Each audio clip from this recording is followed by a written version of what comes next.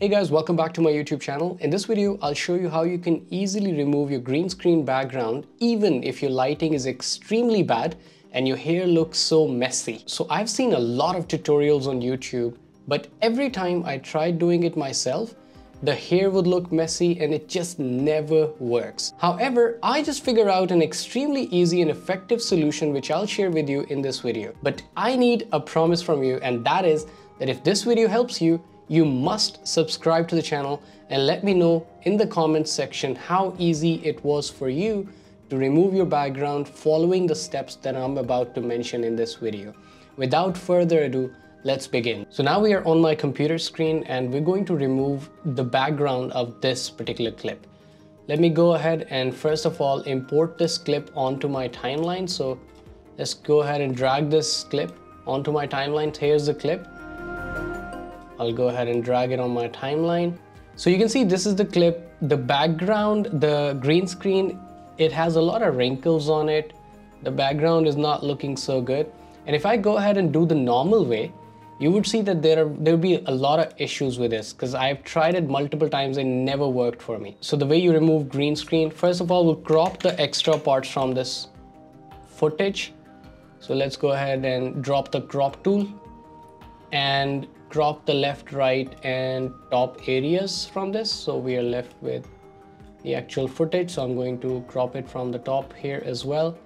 Now that it's looking good, we're going to look for Ultra key from the effects panel and drop it on the timeline on the footage. Scroll down and you need to click on the pencil icon. So click on the pencil icon, and this is the normal way. This is how everyone tells you to do it.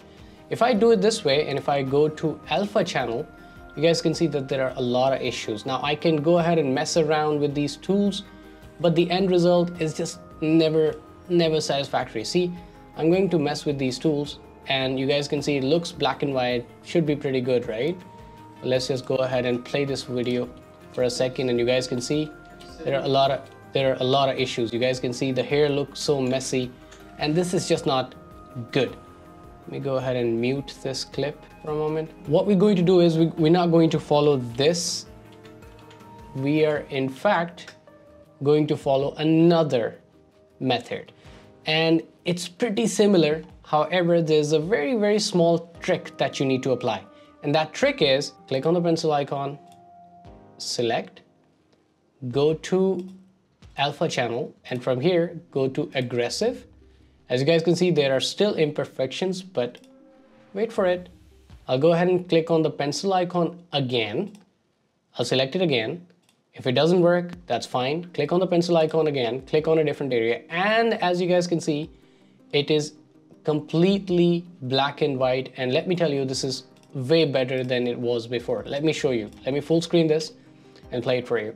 Now you guys can see the hair are looking a lot better. Let me go ahead and apply a background to this so that you guys can see how it looks with the background. So let's go to project. Let's pick this background. Let me go ahead and apply this. I'll go ahead and set this to frame size, increase the size a little bit. And I'll go ahead and first of all, let me zoom the video in a little bit so you can see better. Okay. Let me full screen and play it for you. You guys can see it is looking perfect. You can see the hair, the detail in the hair. You don't see green color anywhere.